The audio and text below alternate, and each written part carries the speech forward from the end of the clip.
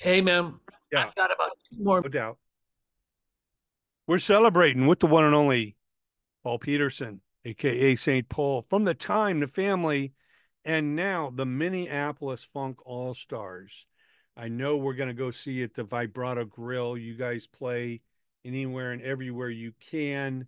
Oh yeah. Man, the 40th anniversary of Purple Rain, a lot of the original cast members, of course, yourself, Dr. Fink. I've spoken to Mhm. Matt Fink before, Yeah. Elisa Great crowd. Fiorillo, Oliver Lieber, Jason Mm. Peterson Delaire, Joey Finger.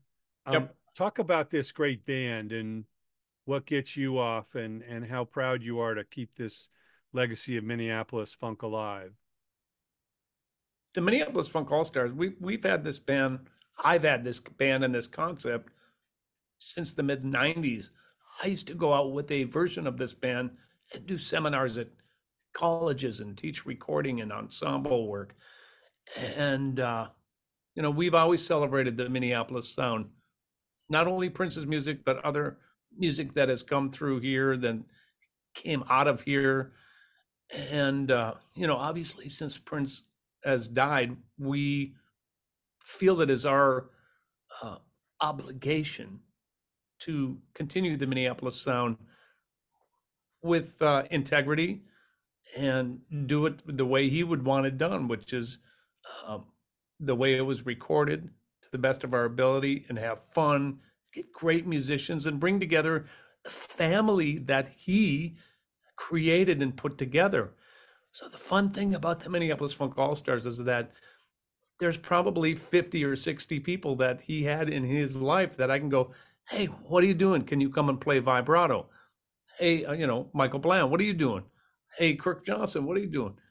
It's been so much fun and so fulfilling to be able to be the conduit to put people together to perpetuate this music and do it to the best of our ability and have a blast. And the whole thing is we want to keep it alive. This music is from a period of time that is near and dear to my heart, brings me right back to those good old days.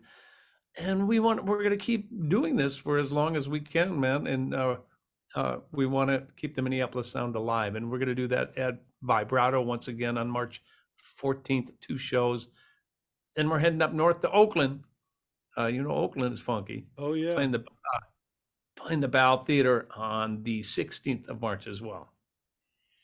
Yeah, Cali gets funky. There's no doubt about that, man. Hmm. We love the funk. Yep, It may have been born elsewhere, but it lives. It lives in California. That's for it does. sure. Well, Paul, we can't thank you enough. We really appreciate your words. We will definitely see you out here in your second hometown of Los Angeles. And Right.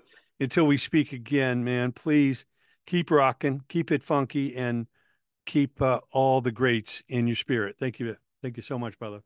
Thank you for having me.